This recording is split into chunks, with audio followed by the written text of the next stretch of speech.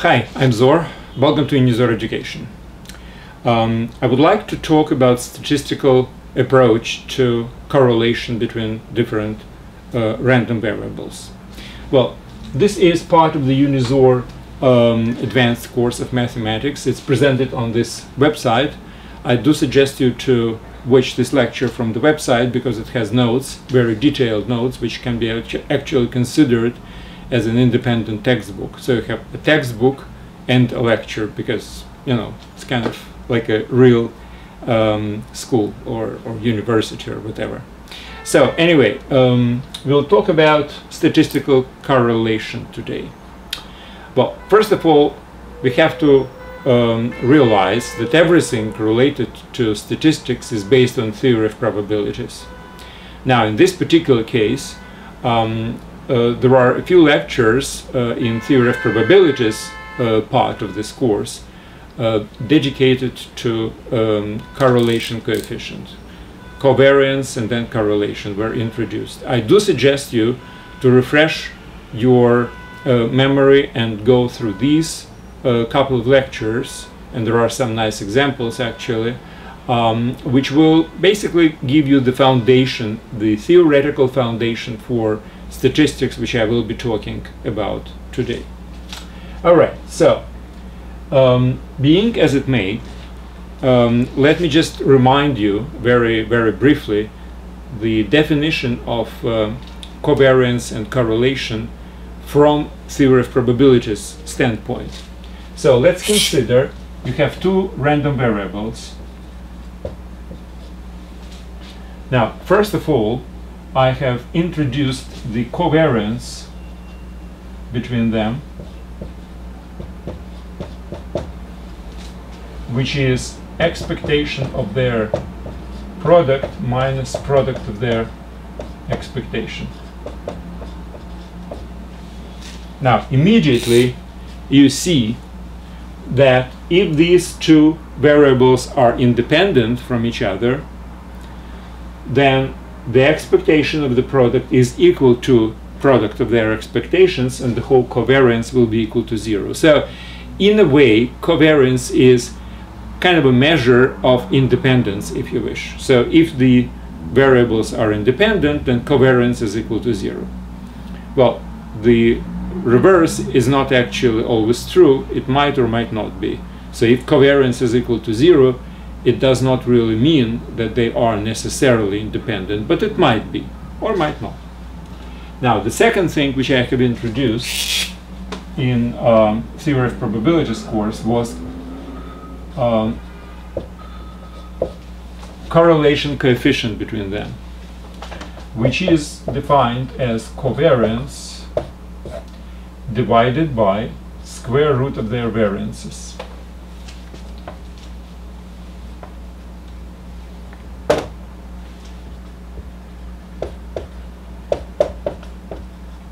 Product of their variances. Now, what's good about this? Why did we scale down or up or whatever the covariance? For one very simple reason. Now, the correlation coefficient is still 0 if these guys are independent of each other, because the numerator will be equal to 0. Now, for ultimately dependent on each other random variables. Now, what do I consider to be ultimately dependent? Well, this.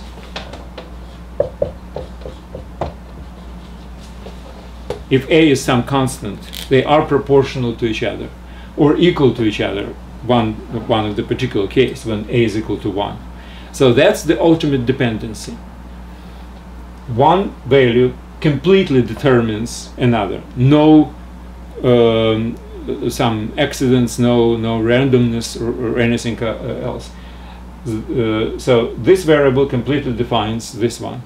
What happens in this case? Well, in this case, I can state that R is equal to R between two of them. Correlation coefficient is equal to plus or minus 1, depending on the sign of this constant. If this constant is positive, which means that this random variable is increasing when this is increasing and decreasing when this is decreasing, the correlation is 1. And if the A is negative, which means they're going into opposite direction, one up, another down, or vice versa, then the coefficient will be -1. So, and it can be proven that for any random pair of random variables, this particular correlation coefficient will always be between -1 and 1, with -1 and 1 on both ends representing ultimate dependency and 0 representing independence. Okay, so that's all about theoretical foundation of correlation. Now let's go back to statistical correlation. Now, what is statistical correlation? Well, if I do not have complete distribution and I cannot calculate all these things, instead I have excuse me, sample values. So I have certain observations where I observed xi and eta. Based on these observations, I can actually estimate, I can evaluate this particular coefficient, this correlation coefficient, and then make a judgment based on the value which I have obtained, how these two random variables are dependent on each other or not. So let's talk about sampling. Now, if I want to calculate something like this or like this, now obviously if I have a sample of xi, I can calculate this. I can calculate, if I have a sample of eta, I can calculate that, and I can calculate separately their mathematical expectations. How about this one? Well, this is a completely different story, because this means that they are together arranged into some kind of a calculation. In this case, it's a multiplication. Now, what does it mean? It means that I have to know the mutual distribution of these two variables, which means what's the probability of this taking one value and this taking some other value if I have at the same time. So if I have this mutual distribution, then I can actually calculate this expectation of their product. Now, since we are talking about statistics, nobody gives us any distribution beforehand. All we need is just sampling. But that's what's very important in this case. For instance, xi is observed and it takes value in n experiments. It took these values. Now, eta took these values. What's important is to synchronize these two experiments, which means whenever xi took value x1 at the same time or at the same condition or under the same circumstances, eta took value y1. So we need combined observation. That's what's very important. So we observe and we see that xi took x1 and eta took y1. Then we observe another time, and then it would be x2 and y2. And then we observe the nth time, we have xn and yn. So the observation should be mutual to be able to calculate this. This is very important. I cannot measure separately, have n experiments with xi and get n values, and then completely unrelated to this event, take some experiments with eta and take these values. These are not related to each other, so we cannot really combine them into mutual distribution, which is required for this. Only if we can evaluate the probability, the frequency, whatever it is, on their simultaneous taking certain values. So that's why these n experiments should be experiments with both at the same time or under the same circumstances. Now, what can it be? Just for example, it can be, let's say in the financial market, it can be, for instance, the price, closing price of some stock, and at the same time you have something like index, like Nasdaq 100 index, observed at exactly the same moment at the price closing, at the end of the day, let's say. So you have, for instance, International Business Machine Corporation, IBM, and you have NASDAQ 100. So the day has closed, and at the closing bell, you have the value of one and have the value of another. Then you have a next day, do exactly the same thing, and the next and the next. So if you observe n times in a row, and each time you have both values at the same time, then you can actually talk about some statistical calculations, etc.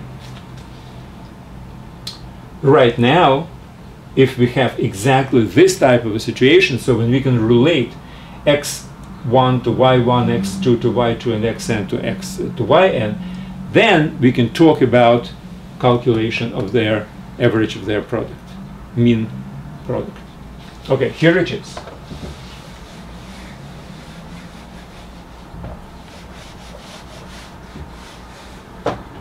So we have xc taking the value xk and eta taking the value yk, and I intentionally use the same index k in both cases because it's supposed to be observation supposed to give both values, value of xc and value of eta, at the same time or under the same circumstances.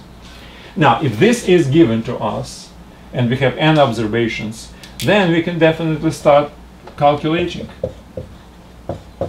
What's the mean value, statistical mean value of c? I have to summarize all the values from 1 to n and divided by n, right? Now, similarly, I can calculate this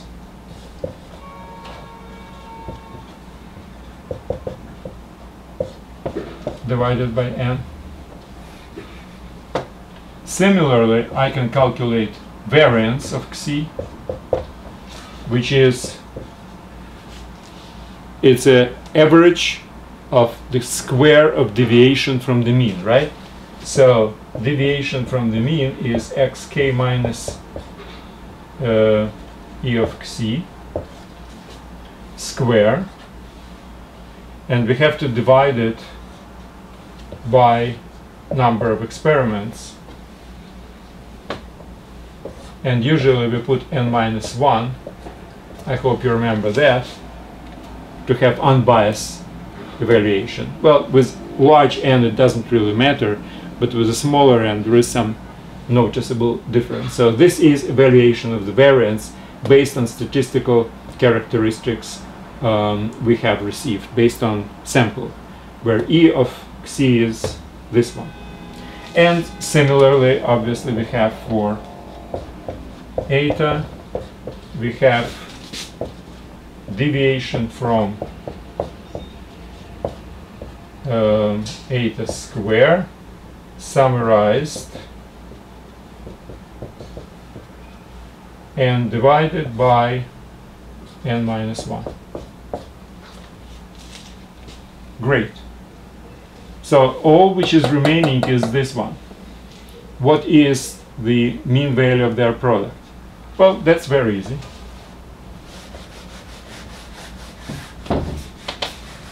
Since we know that xc times eta took values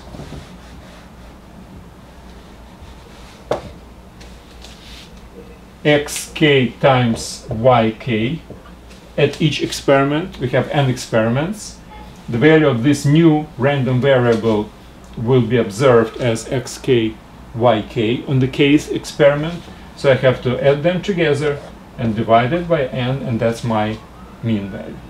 So, and this is xc times eta. So we have evaluated each component of this. So we evaluated this, then we can multiply these two together, and then we can divide it by this. And that's how the correlation coefficient is actually calculated. Okay, fine. So we've done that. Now we have to make certain, I mean, why do we do it?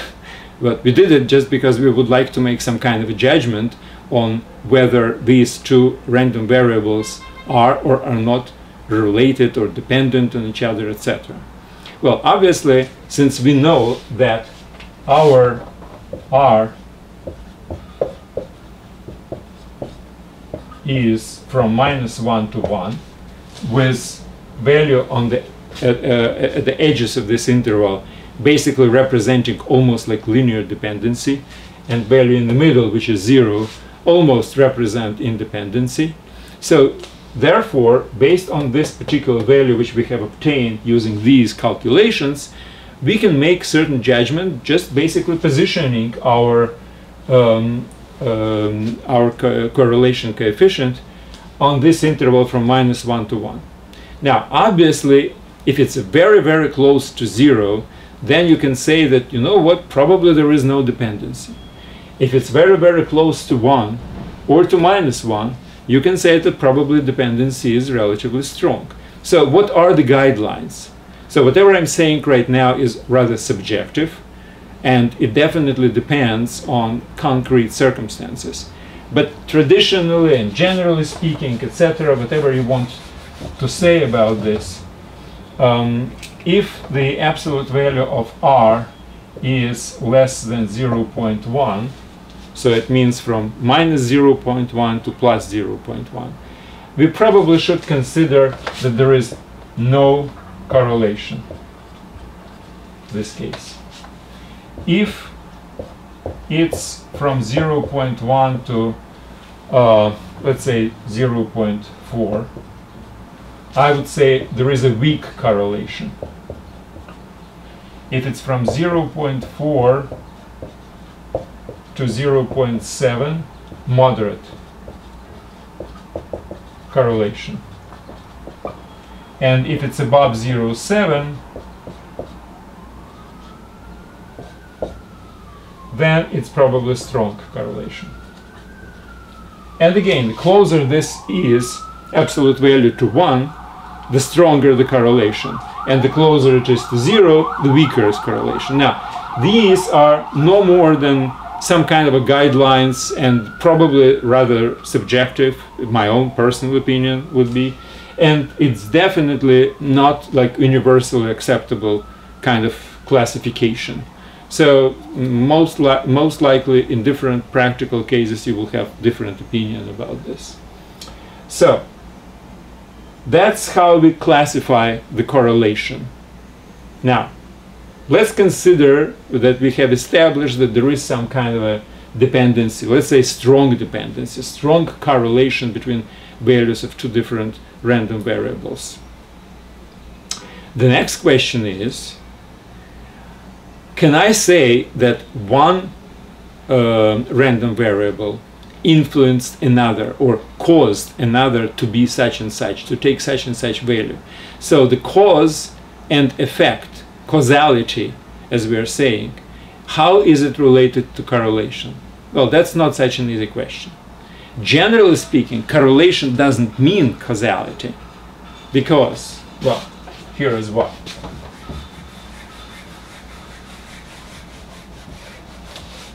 Let's consider you have two random variables, xi and eta, and their coefficient of correlation is 0.9, which signifies a rather strong correlation. Now, is it xi causing eta to take value which is like in sync with xi, or is it eta which is causing xi to take this particular value? Or maybe there is some kind of a new random variable which we don't even know about, and it caused both xi and eta to take relatively synchronous value. We don't know that. I mean, it's not in the mathematics, let's put it this way. We might know about this from some other subjects like chemistry, physics, etc., geology, medicine, whatever you want, but it's not really in the mathematics. So whenever you have calculated the correlation between two different random variables based on their statistical behavior, it's not really up to you basically to say that one is the cause for another without any kind of additional consideration. But here is some consideration which might actually be important. I was talking that both Xi and eta are supposed to be observed under the same circumstances or at the same time. Well, what if it's the same circumstance? For instance, we are experimenting with some drug and effect of that drug on the same person. In this case, the same person is something which basically combines, unifies these two things, the drug and the effect of this drug. So if we always have this kind of a dependency between how much drug we get and how much effect we have from this drug, then probably there is a cause, which is drug, and effect. But it's not in the mathematics, it's completely from a different area, it's from the medicine. Similarly, in financial industry, for instance, you are measuring how much money Federal Reserve Bank pumped into the market at, let's say, at 2 o'clock in the afternoon, and what is the closing price of the market, some index, at 4 o'clock in the afternoon. Well, there is actually some kind of a dependency here, and obviously something which happens first might be the cause for something which happens second. Definitely not the other way around. So at least you might have some judgment about cause and effect in some cases. But again, let me repeat that generally speaking, the mathematics alone, just the value of the correlation, doesn't really give you any other information but just with this number, and there is some dependency, strong or weak or moderate or no dependency at all. It does not provide information about causality. So correlation and causality are different things, and causality can be derived from outside of the mathematical areas. And that's basically the end of this lecture. I will probably have some examples of correlation between different random variables in some future lectures. Thanks very much and good luck.